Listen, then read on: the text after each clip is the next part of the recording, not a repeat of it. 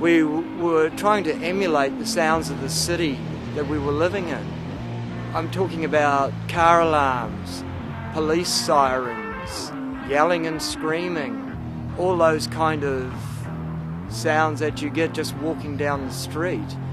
There's a lot of flowers in the Garden City and trams and old age tourists and stuff. You know, I think people reacted to that and kind of wanted to have their own little slice of hardcore.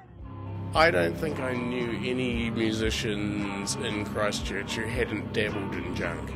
Christchurch in the 90s was a very junky town, a very pill-popping town, very alcoholic town, and it had that fuel to it. I was asked what was it like being in a band with two junkies, and I really didn't know the answer to that because I didn't perceive them as junkies. I was using to get out of it and be not normal. Mike, unfortunately, was in the horrible situation of needing him to feel normal.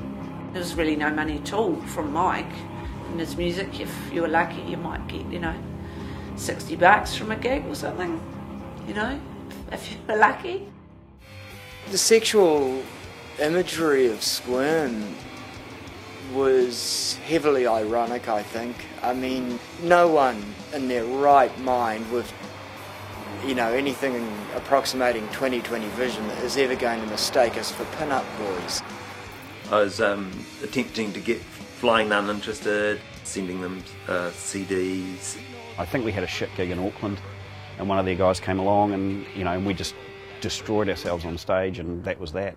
Yeah, so back to being starving artists, I guess. Mike lost quite a lot of weight in a year preceding his death.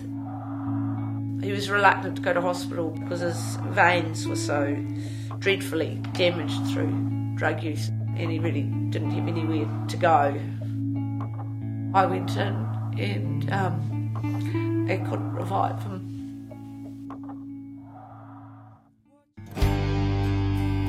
When Squirm ended, there was the unfinished business of a third album. Now we're back in the studio, back here, re-recording that album. I really just want to put this puppy to rest and move on. So I sing this song. It's not a documentary about a band, it's a documentary about an extended family that grows out of striving for some sort of artistic achievement. It documents your environment, the people you know, the things you love and the things you hate, and those things, they mustn't disappear into the ether.